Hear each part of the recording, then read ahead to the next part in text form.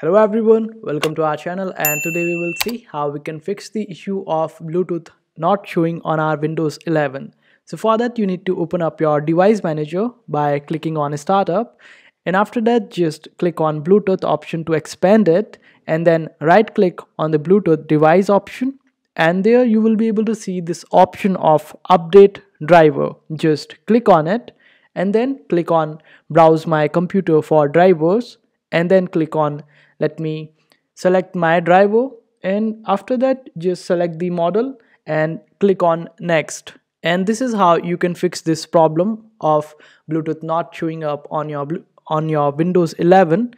And if you want further methods or more methods to solve this problem, you can always comment down below. And I hope this video was helpful. Make sure to hit that like button and also subscribe to our channel for more helpful videos.